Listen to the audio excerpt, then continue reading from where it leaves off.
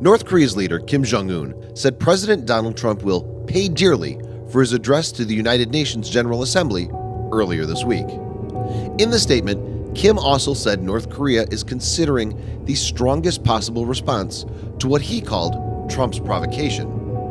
Kim, according to the Associated Press, said, "I'd like to advise Trump to exercise prudence in selecting words and to be considerate of whom he speaks to when making a speech in front of the world."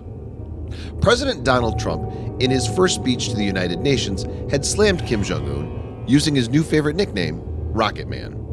Trump said, referring to the regime of North Korean leader Kim Jong Un, "No nation on earth has an interest in seeing this band of criminals arm itself with nuclear weapons and missiles." He added, "The United States has great strength and patience, but if it's forced to defend itself or its allies, we will have no choice but to totally destroy North Korea."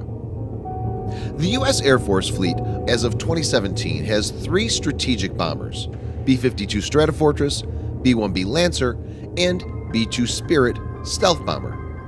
In this video, Defense Updates analyzes why the U.S. bomber fleet can destroy the North Korean military in a single day. Let's get started. Number 3.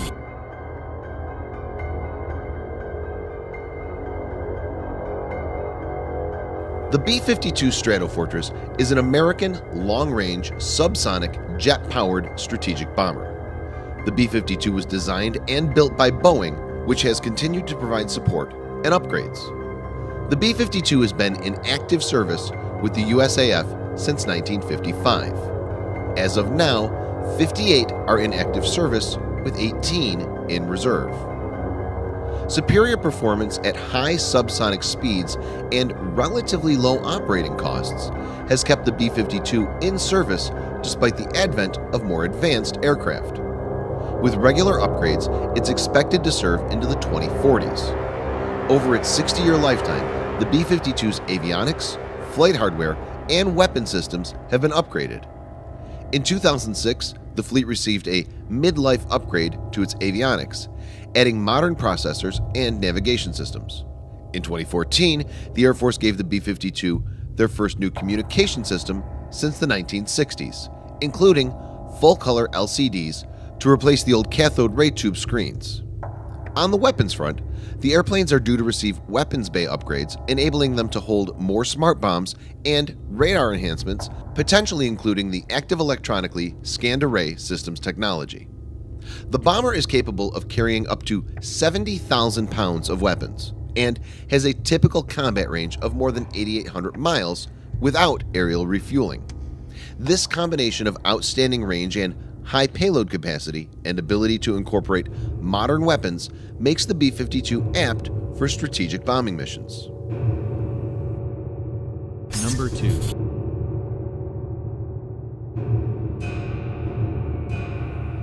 The B-1B Lancer is a supersonic variable sweep wing heavy bomber used by the United States Air Force.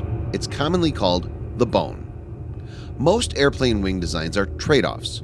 Wings are set for low speed stability or high-speed performance, or some middle point. But even with flap systems and leading edge slats, fixed wings are compromises. A multi-role aircraft needs more flexibility. Having variability in the wing configuration has huge advantages in making a single aircraft adept at multiple missions. The United States has 100 of these. B-1B has an excellent range, 5,900 miles or 9,400 kilometers. It has a service ceiling of 60,000 feet. The bomber has many design elements, which makes it hard for the enemy radar to detect it.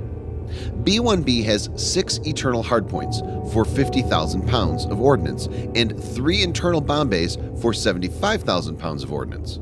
Hence, it has a massive payload of 125,000 pounds internal and external ordnance combined. This makes the B-1B deadly. For example, it can carry 84 Mark 82 air inflatable retarder, air, general purpose GP bombs, or 81 Mark 82 low drag general purpose LDGP bombs, or 24 Mark 84 general purpose bombs, or 24 Mark 65 naval mines. Number 1.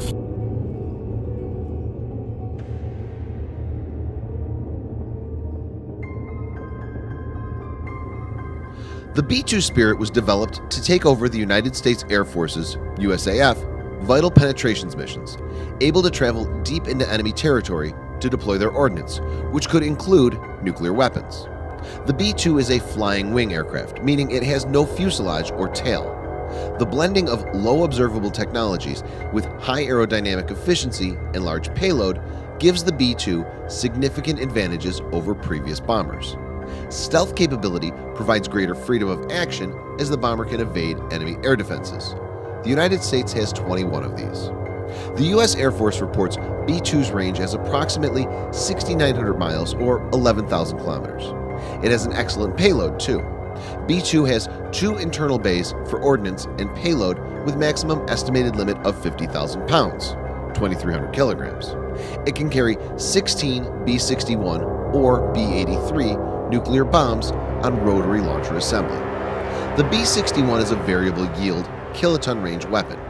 Tactical versions can be set to 0.3, 1.5, 5, 10, 45, 60, 80, or 170 kiloton explosive yield, and the strategic version has a yield of 340 kilotons.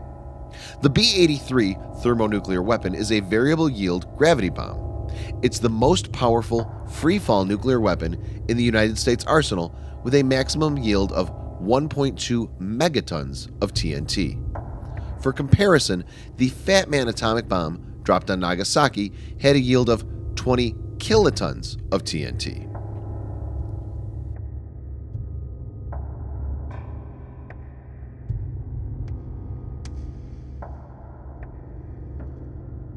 North Korean air defense are good in numbers, but not in quality.